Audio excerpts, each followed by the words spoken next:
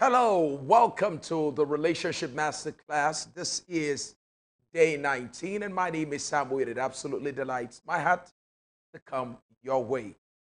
Today promises to be an exciting session in this particular event. I'm very confident of the fact that you're about to get some information.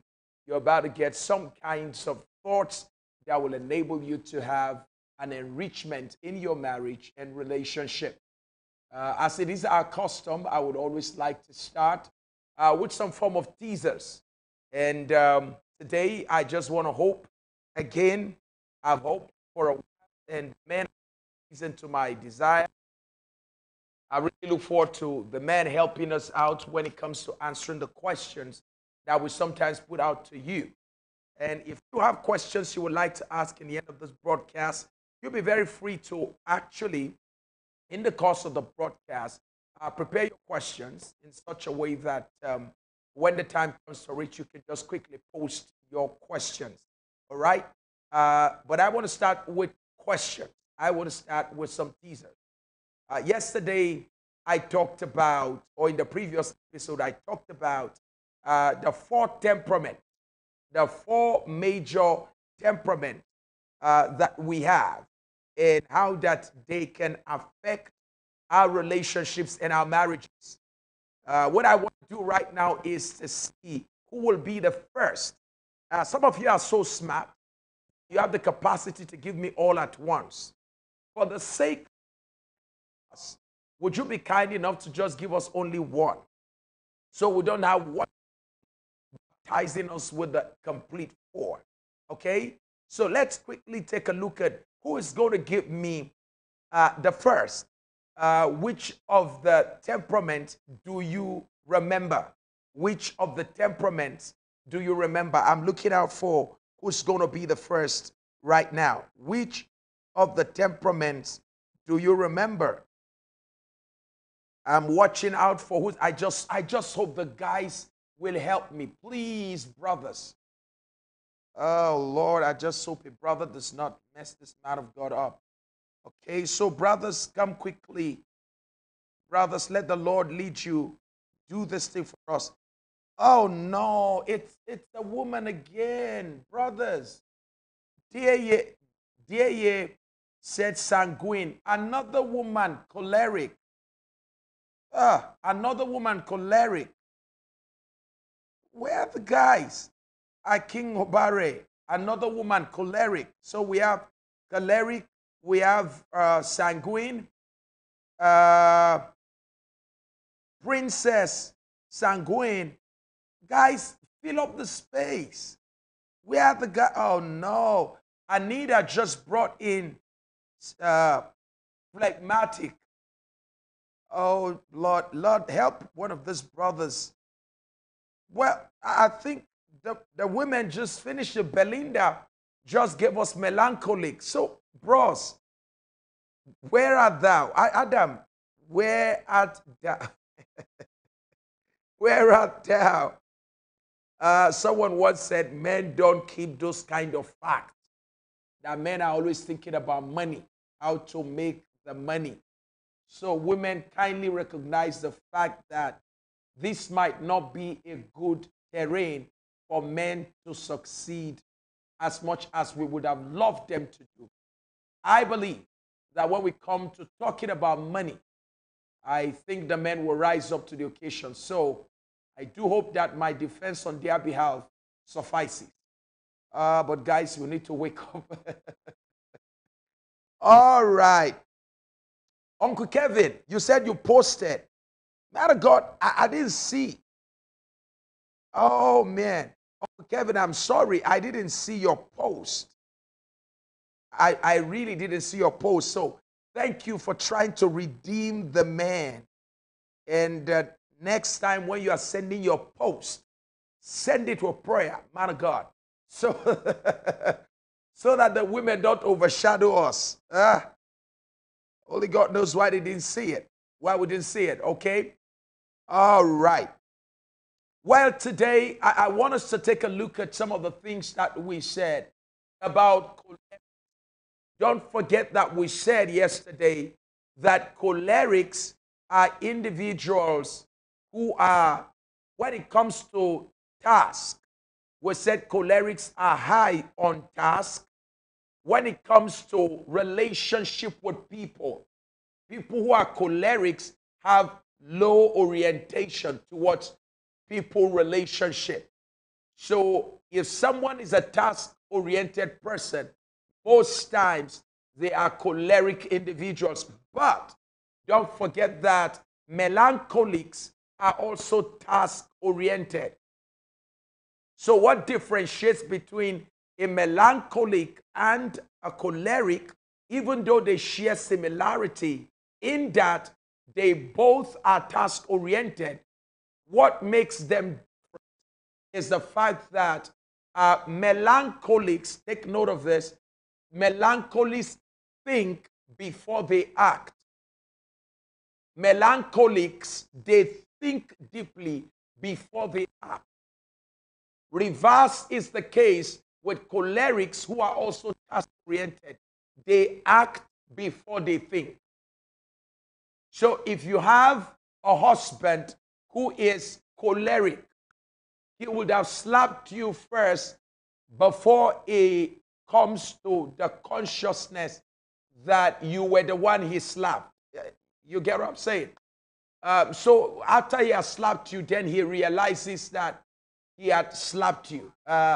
So they act before they think. All right? Not only that, if you have a wife also who is choleric, she would have also done the same before she thinks about what she has done. So, and don't forget that, again, what separates choleric and melancholics is that cholerics are extroverted. Cholerics are outgoing. Melancholics are introverted to the core. In fact, they are more introverted than the phlegmatics. So if you have a husband who is choleric, don't forget these key characteristics, or wife, or someone you want to marry. Is that okay? If the person is choleric, the person will be high on task. I hope somebody's taking note of that. Let me see who is writing. Let me give you again three things to remember about choleric people. Number one, they are high on task. Number two, they are extroverted, meaning they are outgoing. Number three thing you need to remember about choleric people is that they act before they think.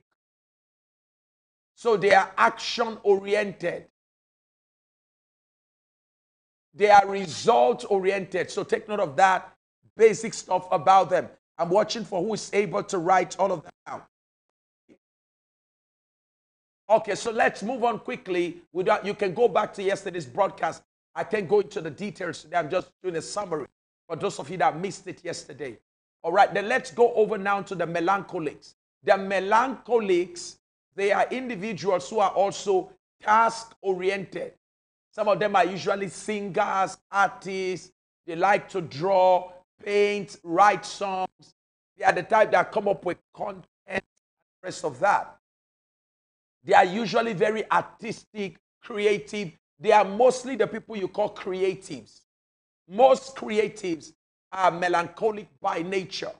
So they can be in a place and be so absorbed in what they are creating that they forget that there are somebody in the house who needs their love. Do you get what I'm saying now?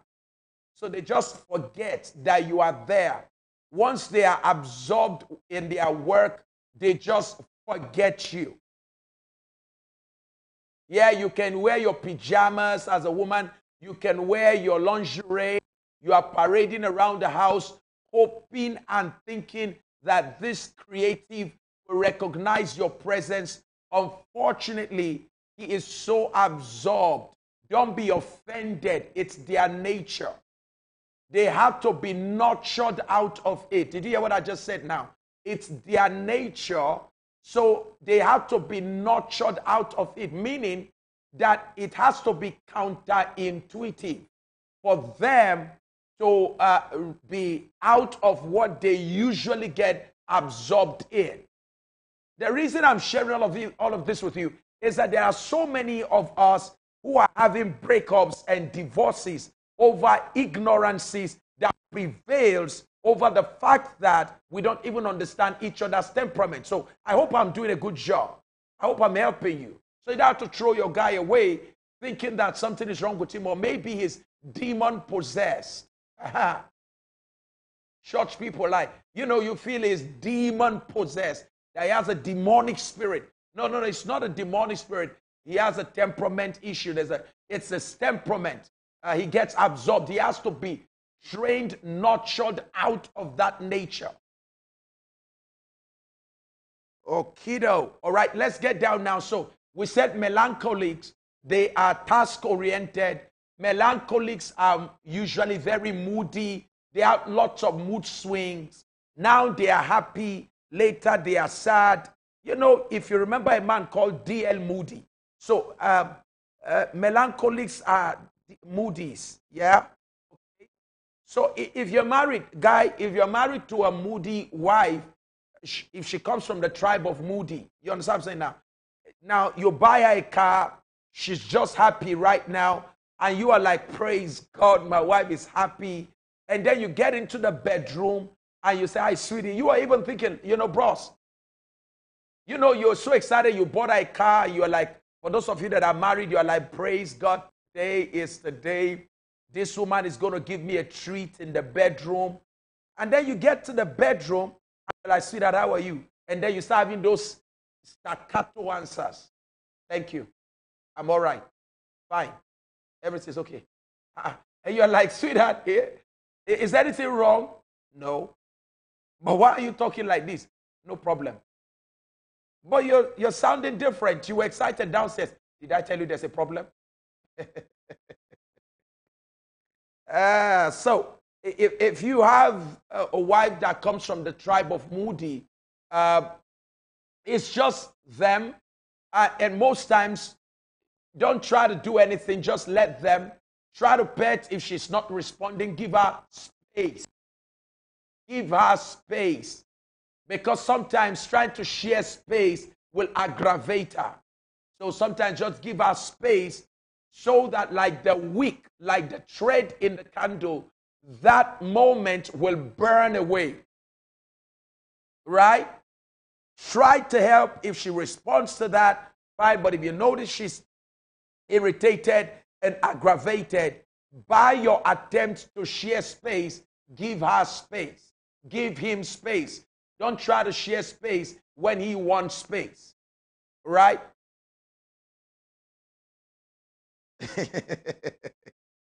Ogbeni, you said, hope you are not one of the Moody's. You are talking to, you are replying, Ogbeni is replying, somebody, like Ogbeni, I didn't send you to, I didn't send you to reply somebody like that. Is that okay? All right. Let's get going. Men also, their excuses is why to be left alone. I don't get what you're saying. But the bottom line is that sometimes people who are melancholic in nature, some of them, by training maturity, when the mood swing comes, they will need your intervention to get them out of the situation. But there are so many who are uncultured, who are yet to be trained out of that state, who are still raw melancholics. What most of them want is space. Is that okay? So you have to know who you are in relationship with. Here's what I want to say. No one rule fits all. The whole idea is for you to have general understanding so that you can have specific application. So melancholic people, they are usually very moody. They are mood swings. Not only that, they are introverted. They like their space. And like we said, they are task-oriented. They are great thinkers. They are perfectionists. They are the individuals who are grossly, highly detailed by nature. Every T must be crossed. I's must be dotted. They are the types who, when they want to write an S, they will first of all stretch the head of the S before they bring it down and take the tail up again. You know, if you've ever been with any you know, it can be frustrating to be with them because you really don't know how to please them.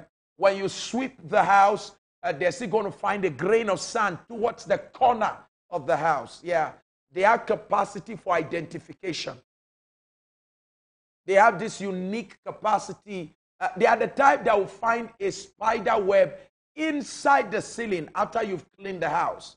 Now, how they expect you to find what they find sometimes is a mystery. But it's just their inclinations and their proclivities. Is that all right? Well, let's move a little bit further. So can we go over to sanguines now? Or you call them sanguines. It all depends on whether you're speaking American English or British English. All right? But let's use sanguine for today. Now, when we're talking about sanguines, they are the type who like to talk before they think. Remember that cholerics act before they think. All right? Now, sanguines, they talk before they think. Melancholics, they think before they act. All right? So when you're dealing with sanguines, sanguines are the type that when you offend them, if you are in relationship with a sanguine, I'm sure you recognize what I'm saying now. If you are in relationship with a sanguine, they will have broken up with you 5 to 7 times before you marry. You remember that day at the restaurant while you guys were just having like pizza and something just happened.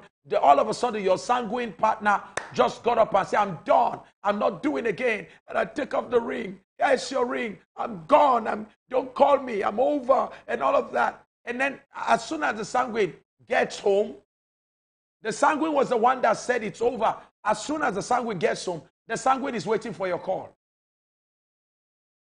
And it's funny enough to know that sometimes you're even calling the sanguine. Initially, the sanguine will not want to pick up your call. And the sanguine is praying that you don't cut off the call. You see, so sanguines are the type who don't take note of this. Sanguines don't really mean what they say. So if you are a phlegmatic who is a thinker or a melancholic who is a thinker, please don't be in a hurry to take a sanguine seriously. For instance, when she's angry, she will tell you, I hate you. I hate the whole of your family. It's a mistake I even married you. God forbid, what a useless marriage. I am done. I am over. I'm going. Tomorrow morning, I can't even wait for it to be morning. Tomorrow, I'll be on my way with the first available flight. I'm leaving the country. I'm leaving the marriage. Sanguines don't mean most times what they say. What actually drives sanguines is how they feel. They speak as they feel, not as they think. This is what separates a sanguine from a phlegmatic. A phlegmatic speaks as he thinks. So if your phlegmatic husband says, I want to leave this marriage, if your phlegmatic husband says, I will leave this marriage, you better take it seriously. Because phlegmatics think before they speak. Phlegmatics don't even say it until they have spent so much time to think through before they speak. Blessed be the name of the Lord. Wow. Somebody's like, this is serious, right? Okay. So don't forget this today. There's a difference between Uncle Kevin said, sanguines are shakara people. You know. So sanguines, please. I'm saying this because if you're married to a sanguine and you are a phlegmatic, the danger. Now, listen. Sanguines are expressors. Phlegmatics are processors. The implication is that if a sanguine speaks, sanguines will tell you how they feel.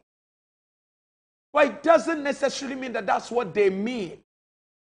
Unfortunately for you who is a processor, as a phlegmatic, you will take their words seriously.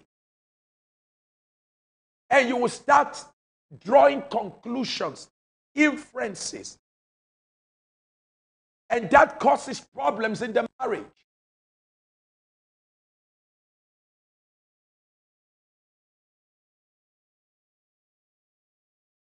Well, thank you so very much. I'm sure that I've been able to push that through. Don't forget, phlegmatic and sanguines are people-oriented. Is that okay?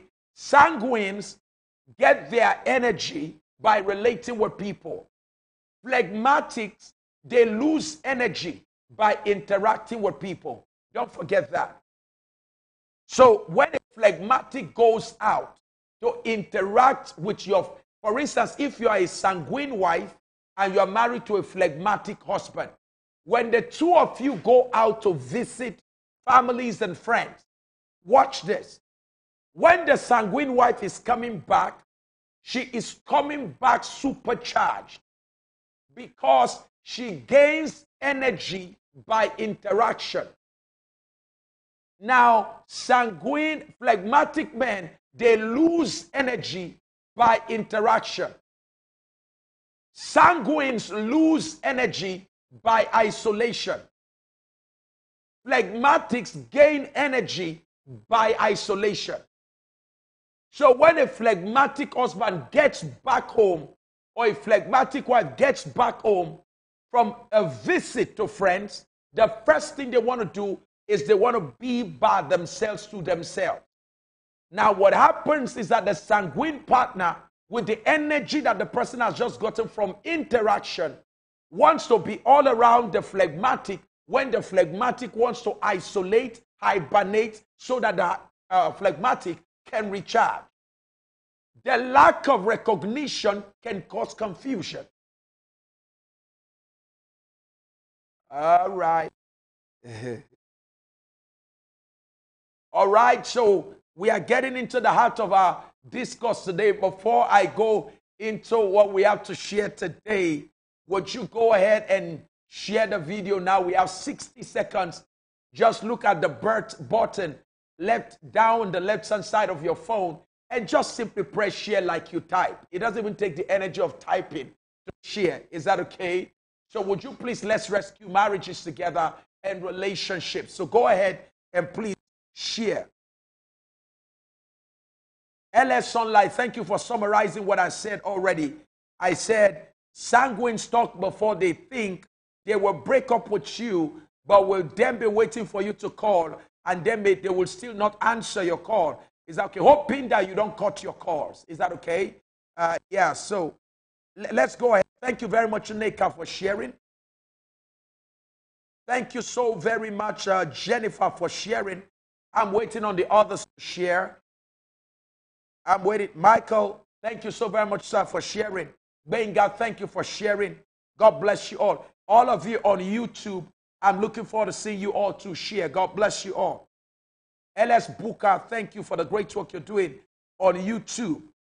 LS Booker, I need to give you really an award for the great work you do on YouTube. All right? Fantastic work you do on the YouTube.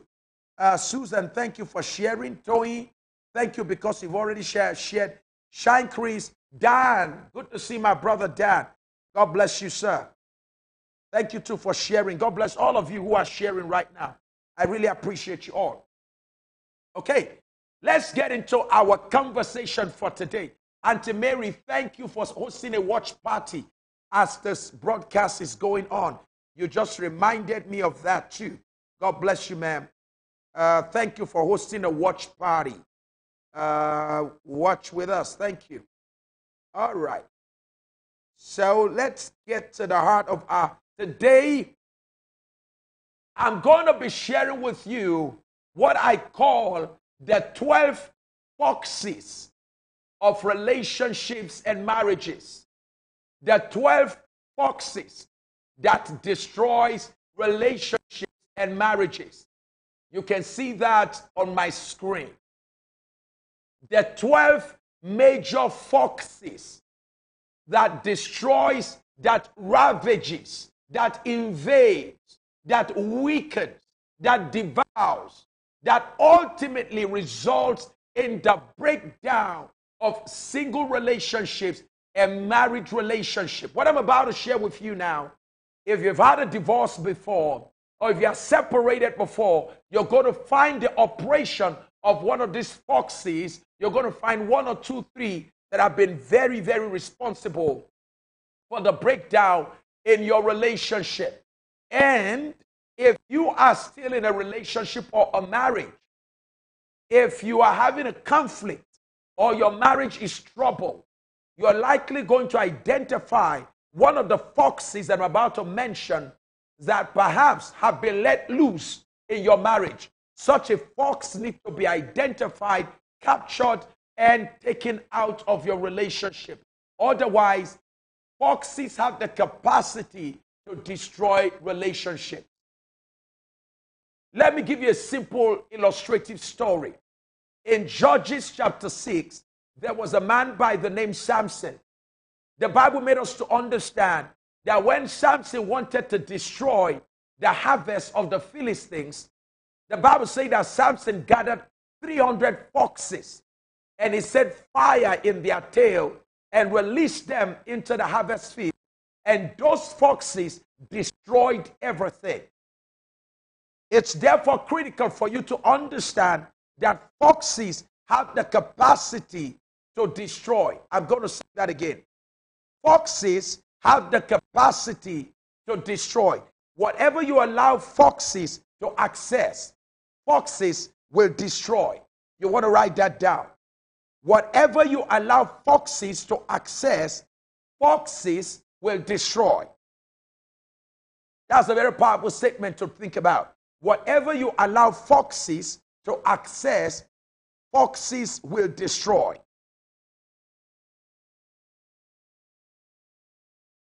Go ahead and share, just write that down so somebody can read it. Whatever you allow foxes to access, foxes will destroy. Now let's quickly take a look at a little biblical text so we can use it for our conversation today. In Songs of Solomon chapter 2, in verse 14 to 16. Songs of Solomon. I know a lot of you have not read that book of the Bible before, but I'm going to read it for you. Songs of Solomon chapter 2 in verse 14 to verse 16. Oh, my dove. This is a romantic and poetic way to talk to your partner. Oh, my dove, that art in the cleft of the rocks, in the secret places of the stairs, let me see your countenance. Oh, my God. Somebody's already falling in love with these poetic words. All right? Let me see your countenance. Let me hear your voice. For sweet is thy voice, and thy countenance is comely. Verse 15. Take us, the foxes, the little foxes that spoil the vine. For our vines have tender grapes. Take us, the foxes, the little foxes that spoils the vines. See that foxes are spoilers. Foxes are spoilers. When they enter your vine, they spoil your vine. Now, when it comes to animal science, we have been made to understand by those who study foxes that foxes are omnivores. You know, we have herbivorous, carnivorous, and then we have omnivores. Omnivorous animals are those who eat both flesh and they also eat plants. And foxes eat both. So they are omnivorous. What that tells you is that foxes eat anything that they see. They eat meat. If they don't see meat, they will eat vegetable. If they don't find vegetable, they will eat the meat that they find. The bottom line is, if you allow a fox to get into your space, they eat up whatever they find. So if you had meat, when foxes come, they eat up the meat in the space until you have no meat left. If you had plants, when foxes come, they eat up the plant. Somebody's getting it. They eat up what you have.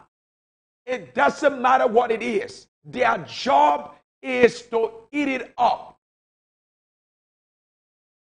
And today I'm about to show you 12 foxes that eats up the love, the passion, that eats up the joy, that eats up the commitment, that eats up, the intimacy that people have in relationship. Trust me, what I'm about to share with you today will tremendously help you. I hope I can finish it. If you know couples, if you know men, women, singles who are going through relationship crisis, text them and just let them join us right about now. Can I reestablish the fact that foxes are omnivores? What that means is that they eat up whatever they find. If they find meat, they will eat it up. If they find vegetable, they will eat up the vegetable. Their assignment is to spoil your vine. Is it possible sometimes that you are blaming the vine or blaming your vineyard and you are not seeing the fox? So as I use the word fox, I want you to know today that I'm using the word fox as a metaphor. The word fox is a metaphor for actions, attitudes, and behaviors that devours and destroys the vital elements of your relationship and marriage. Foxes are metaphors. I'm only using the word fox to talk about the attitude. I'm talking about the actions, the behaviors that actually destroys and devours the vital life in your relationship and your marriage. Sometimes you are attacking the person without identifying the action.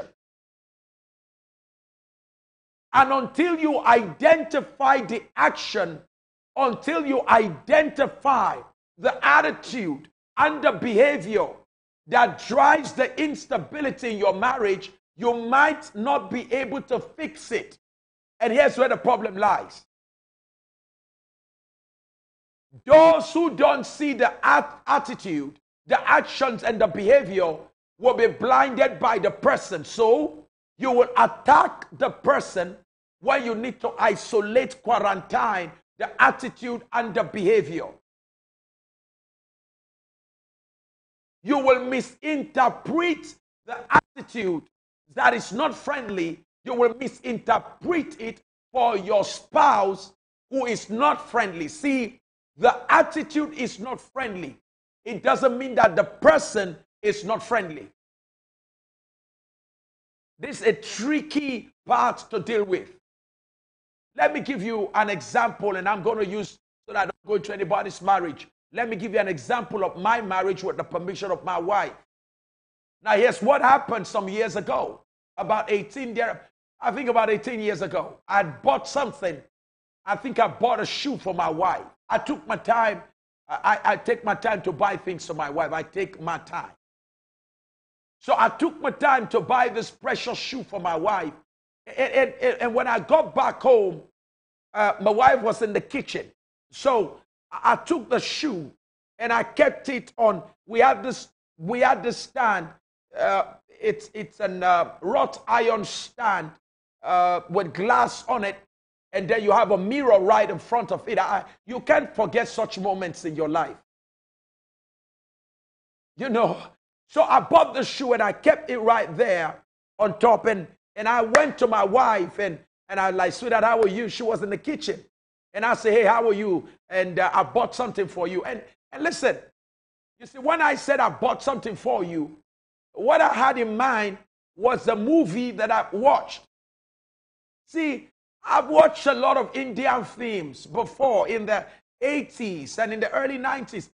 I used to watch Dramendra, I I used to watch Johnny Man, you know, when these Indian guys will go buy something for their women, and when they bring this gift, the woman will go on her knees, she will sing a song, she will kiss the guy on his legs and kiss him upward and hug him, and I didn't know I was dreaming. So I was expecting, new couple, I was expecting that my wife sees this stuff. In my mind, I was expecting the movie. That my wife would like, oh my God, oh my gosh, you know, wow, you bought this for me.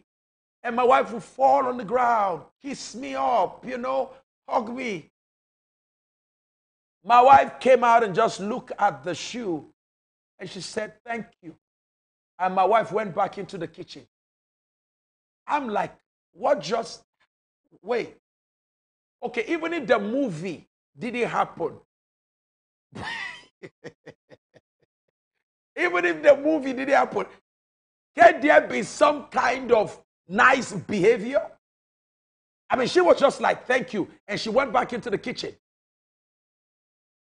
Now listen, the danger is for me to associate that behavior with the person of my wife and throw the baby and the bathwater together away. But I was patient, even though I was wounded. I was patient enough to isolate that behavior from my wife. It's called a clinical approach to dealing with your spouse. When doctors want to treat a patient, they are looking for what is making the patient to misbehave. When a patient is throwing a fit, when a patient is sweating all over, a clinical approach requires that you try to find what is wrong with the person, as against concluding that the person is wrong. The person is manifesting wrong behaviors and actions. Doesn't necessarily mean that the person is wrong. That's very tough. Now, as I began to think about what happened when my wife did what she did, by virtue of my training as a science person, one of the things that science has taught us is not to generally react and be a little bit emotional. That is why if you notice what's going on in the coronavirus, with this coronavirus, listen to what you hear people say. You will hear in the United Kingdom, in the United States, even here in Africa, you will hear, let's follow the science. Let's use science and data to make decisions and not emotions. Let's not allow what we see to make us make uninformed decisions. Let's cut through and clearly understand scientifically with data driving our decisions. So I decided to figure out why my wife behaved the way she did. And guess what I found out? I got to realize that my wife's love language was act of service. My wife's love language is not gift at that time. Now my wife receives gifts, and a lot of it. Very serious gifts now. She has matured into receiving gifts. But that time, no. My wife wants act of service. So here was where the problem lied. My wife was expecting, when I got back home, that I was going to come into the kitchen and identify with her. Unfortunately, my ancestors didn't teach me that. See where the problem lies. So my ancestors didn't coach me. There wasn't a coaching program from my ancestors. The men in my bloodline didn't coach me on how to handle a woman. They may have told us to marry, but they didn't tell us how to manage women in marriage.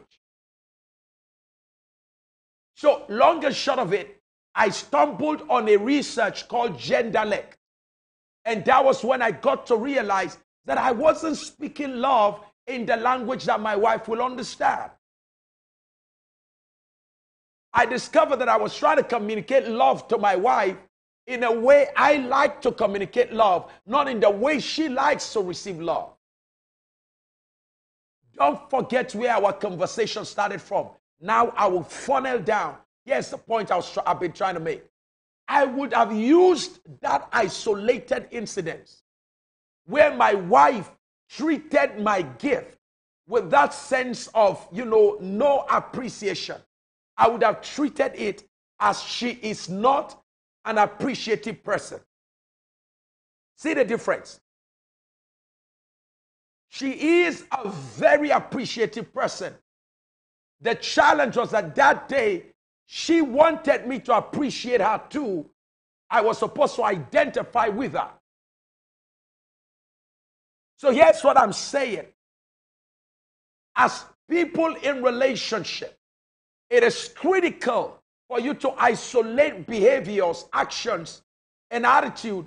Learn to isolate, quarantine, and study it away from trying to personalize it or give it a personality. Don't give the action a personality.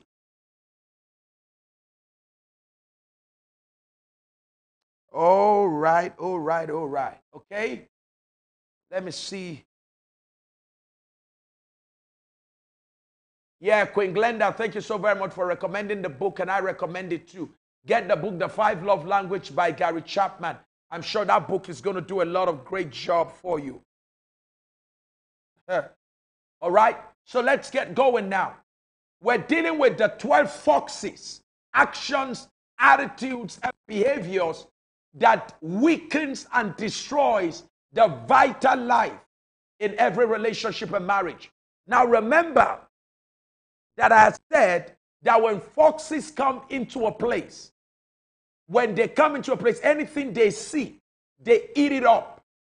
In the same vein, the foxes, the attitude, the behaviors, the actions that I'm about to mention now, if they come into your relationship, they can eat up the vital life in your relationship. They can destroy the life in your relationship.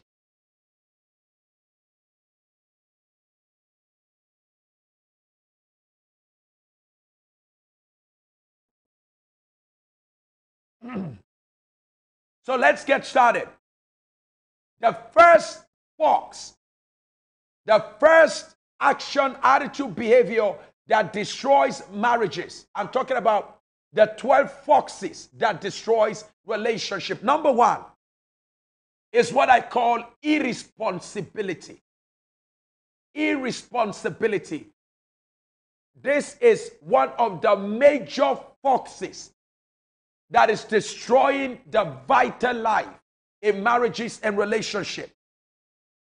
When one partner is overburdened by the needs and overburdened with the roles, with the responsibilities in the relationship, whilst the other person is just there and not contributing but consuming. When a partner in the relationship is not doing what the partner should do and allows the other person to be the only person driving the progress, stability, and the life of that relationship, that fox of irresponsibility will soon eat away the joy, the love, the passion that the other party, who is a contributing party, used to have for the partner. Are you getting how it works now? I told you this is really going to be deep today. Now watch this carefully. If A and B are in a relationship, and A is the one that is carrying the burden, A is the one giving, A is the one texting, A is the one providing, A is the one protecting, A is the one doing 75 to 80% of what is making the marriage work. Whereas B is on the consuming, receiving side. And not because of the fact that B is incapacitated or B is for any reason unable to contribute. It's just that B doesn't contribute. See, after a while, this fox of irresponsibility will eat into the love that A has for B, such that over time, A will begin to lose passion for the marriage because the irresponsibility of B is already eating into the love and the passion of A.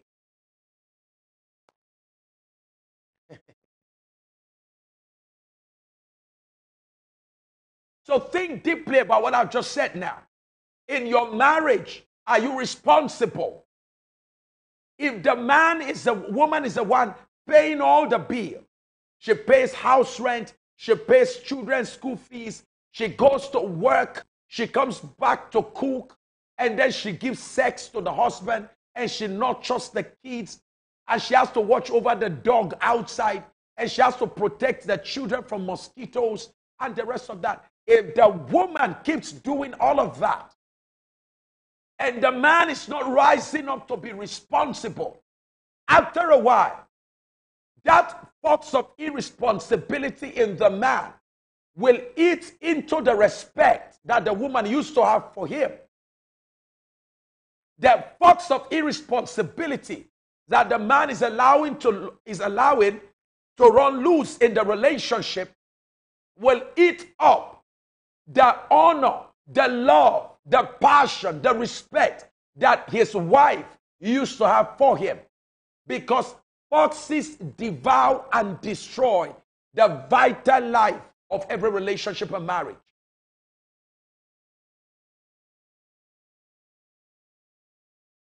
If all that the man knows how to do is to dress up, and the wife is the one that buys the dress, drive the car, she's the one that fills up the gas, and then of course when it's time to travel, she pays the bills. The question is, what is your contribution in the house? You don't have to be as rich as your wife, but you need to make sure that you are practically involved in the life of the family. If you can't provide so much money, how about helping her to take up some burdens? Who says a man can watch over the children? Who says that a man can help do the groceries and help do the dishes, help do the cooking? Don't allow traditional mindset to make you begin to lose your marriage. In the same vein, if a man is the one who is the breadwinner, he's bringing the money, the man is the one, he gets back home again, he has to think about what the kids will eat. The man gets back home, he has to fix the lights, the house is disorderly, he has to rearrange the house, and there is a wife in the house. And the only thing you do as a wife is watch movie and call friends and change channels and paint your nails and add extended eyelashes. And then again, when it gets to the night time and the man wants to have intimacy with you, you are tired. The question is, what have you been doing all day? You've done nothing all day and then you are tired at night. And the one who has worked all day cannot be rewarded at night. So you see, over time, that generous man will eventually begin to withdraw his generosity. He will begin to withdraw his love, his passion for you, because you have allowed the fox of irresponsibility to get into your marriage. You are not doing what you are supposed to be doing. You are supposed to be responsible to your husband and responsible for your husband. In the same vein as a husband, you are supposed to be responsible to your wife and responsible for your wife, and you are responsible for your children. The fox of irresponsibility destroys marriages and relationships. Number 2 is the fox of unfaithfulness. the fox of unfaithfulness. We are talking about unfaithful attitude, unfaithful actions, unfaithful behaviors. And to be unfaithful means you are not faithful. You are not faithful to your words. You are not faithful to your promise. You are not faithful to your vows. You are not faithful to your partner. You are not faithful to the promise you made to the person. Unfaithful attitude, actions, and behaviors can actually become foxes that will destroy a marriage with a potential future. The love your wife has for you can be eroded. The respect your wife has for you, the honor that your wife used to have for you, can be eroded if you allow the fox of unfaithfulness to come into your marriage and relationship. It's critical to recognize that. When the trust of your partner is constantly being violated, the trust that she has for you, the trust that your husband has in you, when the trust is constantly being violated by your unfaithful behaviors online, you are constantly being caught chatting with a strange man somewhere, such an unfaithful behavior can actually cause a man who truly loves you to sign out. And don't forget that marriages can come to an end on the ground of unfaithfulness. So unfaithful behaviors, which includes violation of trust or betrayal of confidence, or the overthrow of your vows as a couple, it can lead actually to the destruction of your marriage and the destabilization of the same.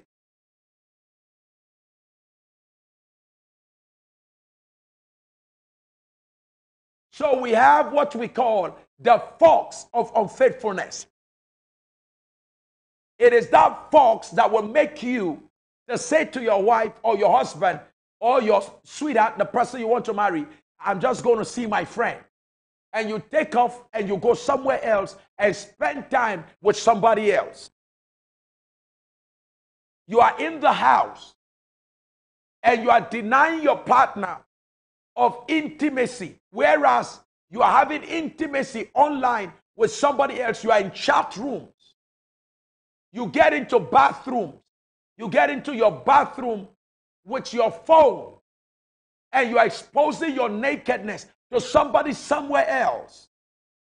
Such unfaithful action and behavior can eventually destroy your marriage. The very fabric of your relationship and marriage can be destroyed by the fox of unfaithfulness. You're married to your husband, but then you also have a vibrator. When your husband is not important, you deny him of sex, but you give vibrator sex as much as vibrator wants or you want. I'm going to be practical with you. Such unfaithful behavior can destroy a marriage. You are still in touch with your ex, and you are married,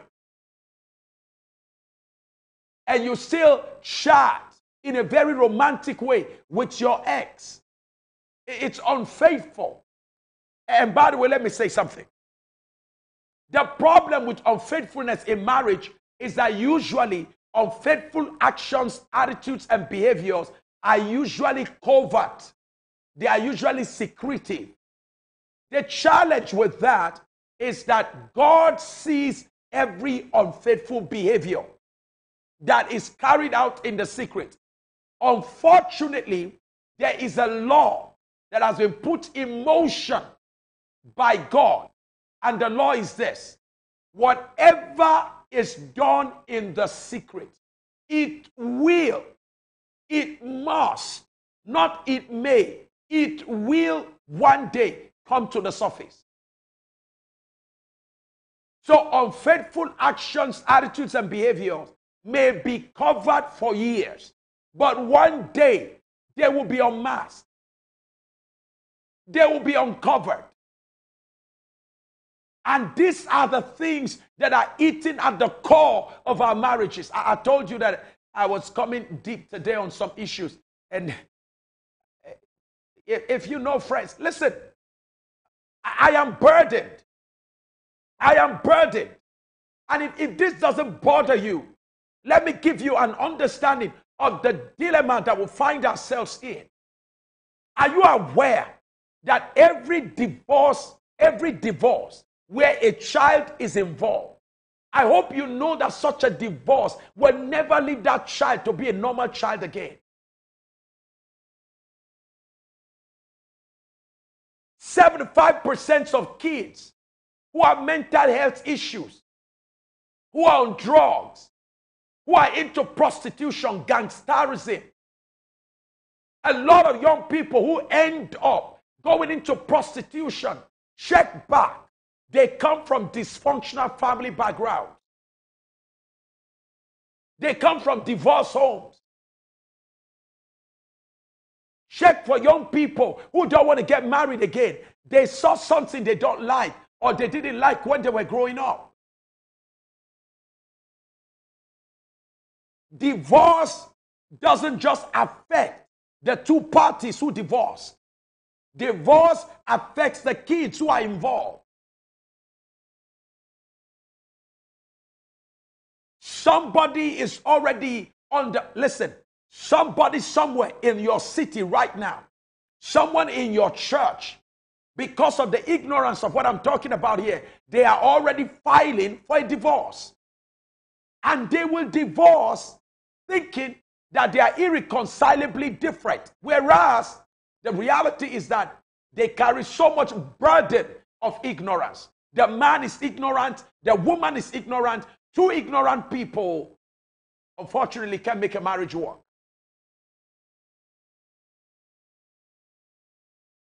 China has over 3 million divorces annually for the last 2-3 years.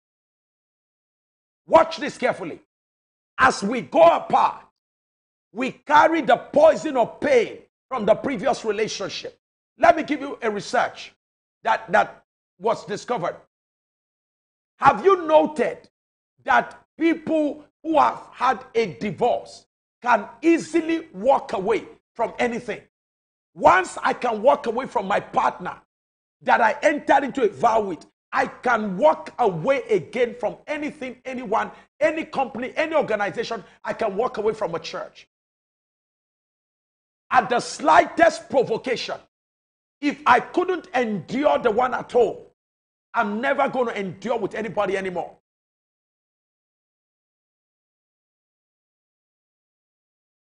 So you see, the ripple effect of this in society is not small. Quitting is one of the worst addictions. Once you start quitting, you continue to quit.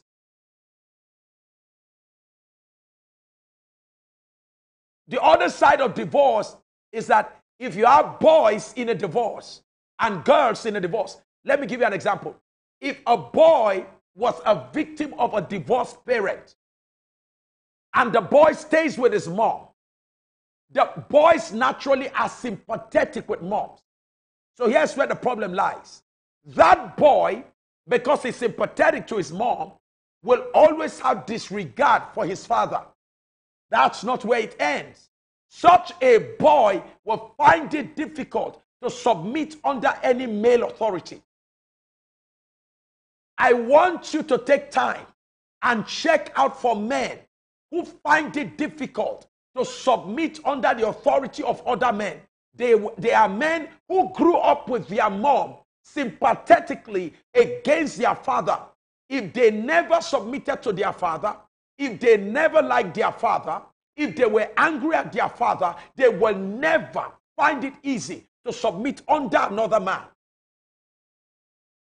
And here's where the problem lies. That dysfunctional life of not being able to submit under another man is going to cause them also to repeat the errors of their father.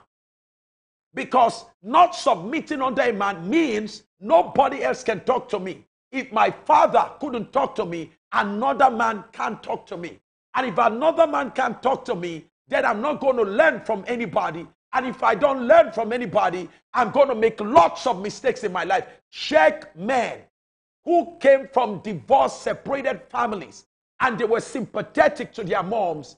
Check such men, except through salvation, through the invasion of the word of God, change of orientation, change of disposition, only then will their actions be changed. And the first proof that a man who came from a divorced family, the first proof that that man has been healed is that the man will seek to submit under another man. That is the acid test.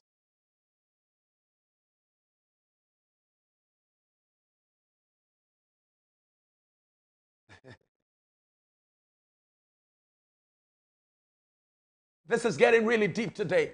And oh my God, our time is up. I think I will stop. I'm supposed to share 12 with you, and I'm only 2. The fox of unfaithfulness. It ravages marriages. It destroys relationships. It pulls down families.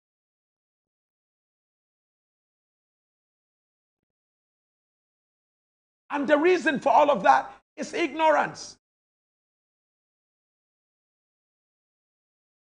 I'll give you one more, and then we'll continue tomorrow.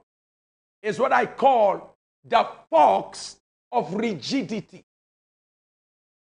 The fox of rigidity. Stubborn attitude. Inflexible behaviors. Positions that don't easily change. Lack of emotions. When you take a position, you don't care about any other person's position. Inability to welcome another opinion. Overly controlling position. Such a fox can steal the joy out of a relationship. And those of you that are married to such men or women, you know what I'm talking about. Those of you that are in relationship with such a man or woman, you know what I'm talking about. You have lost your joy in the relationship because the fox of rigidity has been let loose in your relationship, uncontained, unquarantined, unidentified.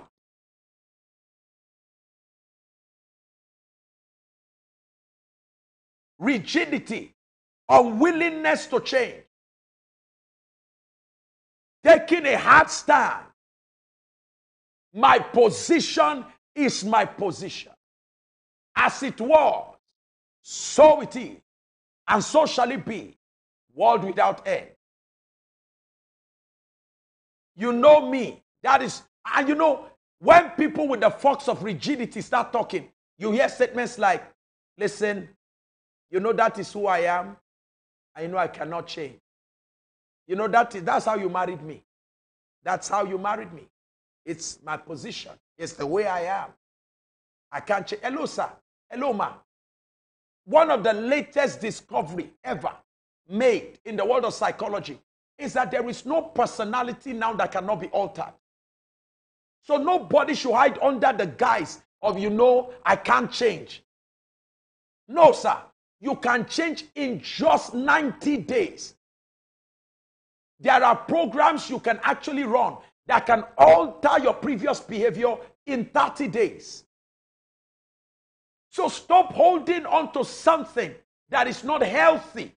It's destroying your relationship, and you are still protecting, excusing it. My words are final. Like it is the law of the Medes and the Persians. Even the 10 commandments, the Bible says God has done away with. Listen, you hear what I said? The 10 commandments that God made, He has done away with them. Why is your own commandment fixed like the Statue of Liberty? We live in a dynamic society where everything is in a constant state of motion and change. Society is shifting. Our world will never be the same because of coronavirus. Schools will never be the same again. Any school that wants to remain analog will soon close down because a major seismic shift has taken place in our world. If the world can change from manual typewriter to where we are today, voice command. If the world can change from telephones, you remember the telephone, the one you ring? If the world can change into mobile phone, who says you can't change? The world has changed. You have remained the same. Only God is the one that the Bible ascribed such thing to. You are the same yesterday, today, and forevermore. Only God. And when we say God doesn't change, we're talking about the character of God. The methods of God change. He changes his methods. It's only his nature. It's only his holiness, his righteousness, his mercifulness. Those ones, they don't change.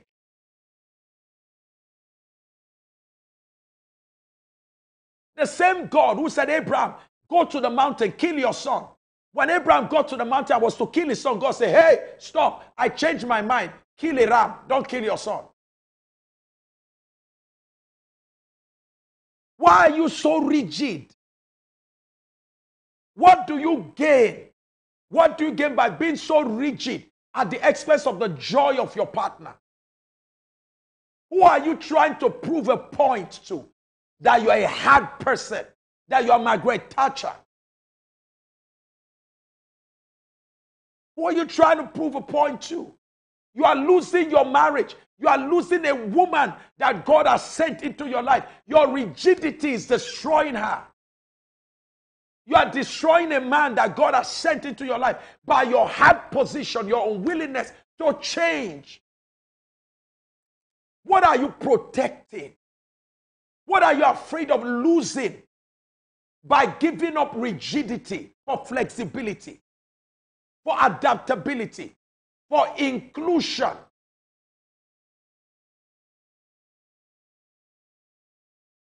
Throw down the walls. It was Ronald Reagan that said to Gorbachev, Mr. Gorbachev, throw down these walls. Hello, sir. Throw down the walls of rigidity. Ma'am, throw down the walls of rigidity. You are too hard. And this rigidity is stealing, killing, destroying the joy of your relationship. You are winning. You are winning in the sense that your position is fixed and it's not changing. And so you are feared, you are respected as somebody whose position doesn't change. But you are losing your partner. You are losing your marriage. You are losing your relationship. The fox of rigidity is destroying marriages. Madam, don't be too rigid. It's not one way. There are many ways. Hello, sir. It's not one way. There are many ways.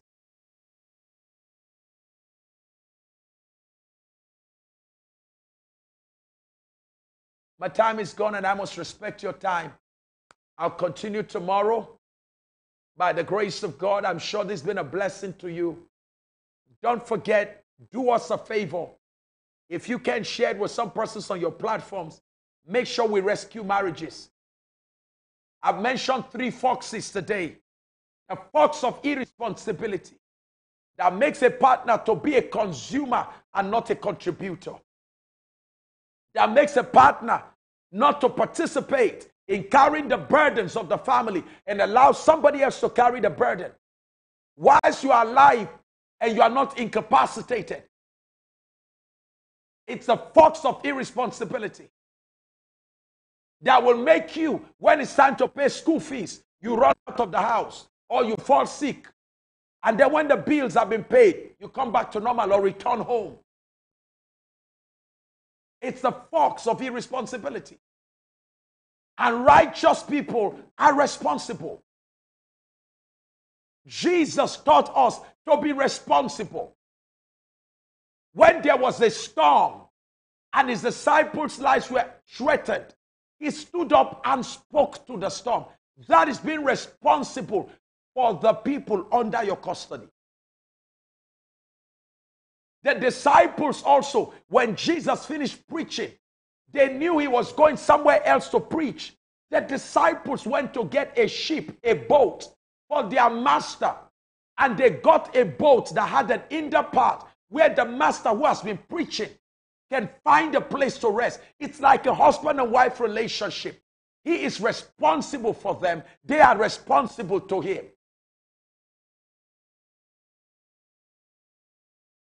There is a symbiotic, mutually beneficial relationship where everybody is doing something to make the relationship work. Where nobody is a taker, but everybody is a giver.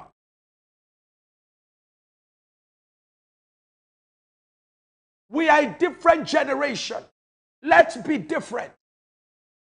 Brothers, men, step up.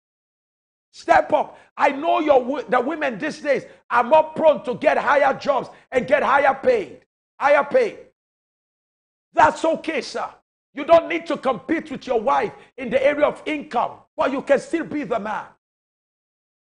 Your masculinity is not defined by how much money you can provide, but by how much care, love, affection, intimacy you can provide.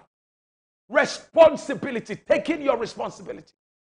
Making sure that you are the man in the house, like God will want you to be the man in the house.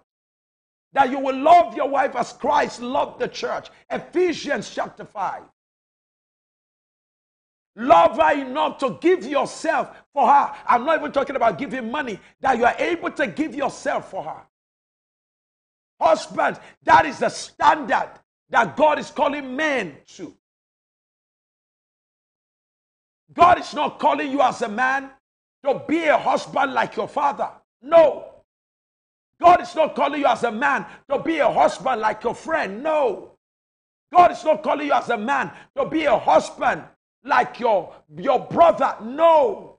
Husbands, love your wife as Christ loved the church. Our model is Christ. Jesus is the model for all men. I am not yet like Jesus.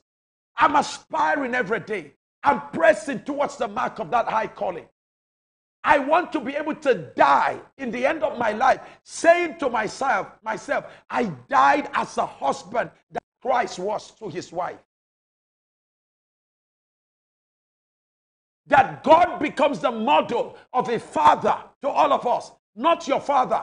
Christ, God, becomes the model of who a father is. It's time for us to step up as men. And as women, it's time for you to step up your game too. It's time for you to submit to your husband. The church does to Christ. In fact, it's so serious that the Bible says even if your husband is an unbeliever, the Bible says by the life you live, your husband will come to the knowledge of Christ. Woman of God, God is counting on you to be a reflection of the church in your household.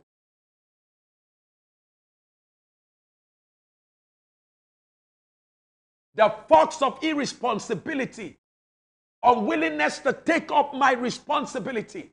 Now, here's where the problem lies. Sometimes I don't want to do what I'm supposed to do on the account that since my partner is not doing, me too, I'm not doing. And that one too is saying, since she's not doing, I'm not doing. Nobody's doing anything. The wisest amongst the two of you will be the first doer. The wisest amongst the two of you will continue to do even when the other person is not reciprocating.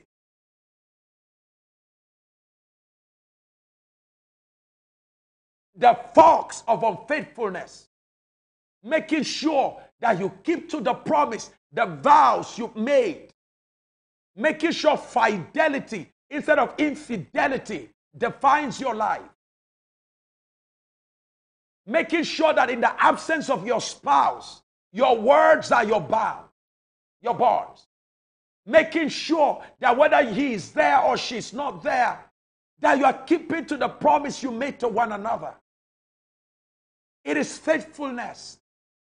The reverse of it is unfaithfulness. It is what makes people in the absence of each other compromise, weaken, distort, and eventually destroy the vows that they made to each other. And lastly, I mentioned to you today the fox of rigidity, inflexibility, hard stance, not yielding, not giving up, not listening, speaking, and negotiating. Always wanting to be the one who wins. Always wanting to make sure your argument supersedes other arguments. Always wanting to make sure it's your way or no other way. No, that is not Christ. The Bible says, let this mind be in you, which was in Christ Jesus. Let's embrace the mind of Christ. As we are called the followers of Christ, let's embrace the mind of Christ. Let me share with you what the mind of Christ is, which negates this fox of rigidity. Now, the Bible said they brought a woman to Jesus, and they said, we caught her in the very act of adultery. And Master, according to the law, she should be stoned to death. What do you say? That is the law. Jesus bent down, stooped on the ground, wrote on the sands of time. By the time he stood up, he said to them, anyone among you that does not have any secret in your own cupboard, go ahead and throw a stone. One after the other, they were gone. Jesus, the high priest of our profession, looked at the woman. He said, neither do I condemn you. Flexibility. The law say condemn her. Flexibility say just allow it. Let love prevail. Let love prevail. Oh, pastor, no. You know, I come from a family where they are so disciplined. What did you become by that? My challenge, there is a place for discipline. There is a place where we need to maintain certain etiquettes in the family. But I'm saying overall in a relationship, can we be like Christ? He met with a woman by the well. Jesus met a woman by the well. She had had 5 husbands before him, or 6. And amazingly, when Jesus ministered to her, the woman decided to go to the city to bring the people. She went to preach to the people in the city to bring them to Christ. Jesus did not say, hey, madam, come back. You know your life has been a very crooked life, and you can't go and preach. You can't go and invite people. No, Jesus didn't do that. Can we be like Christ? Oh, how much I want to be like him. Oh, how much I stretch daily. How much I pray daily that I just may be like him. I don't want to end up as any other man. I want to end up like Christ. Please don't miss tomorrow's broadcast in the morning. We are having David and Nicole Binion, anointed worship leaders from the United States. They will be joining us tomorrow morning. What a moment we had today with David Hernandez. If you missed it, ask anybody who perhaps is online. What it was a moment today. The healings, the miracles, the word that we received. A woman sent a testimony today from London. Here is her testimony. For 30 years, she has been having eye problems and couldn't see for 30 years without her glasses. Today, since morning, she said she just noticed that she had no need for the glasses anymore. During the prayer, she was supernaturally healed. 30 years. Tomorrow will be another remarkable time. I look forward to seeing you. And then in the evening, we'll continue with the 12 foxes that destroys marriages. I love you so very much. God's blessings be with you.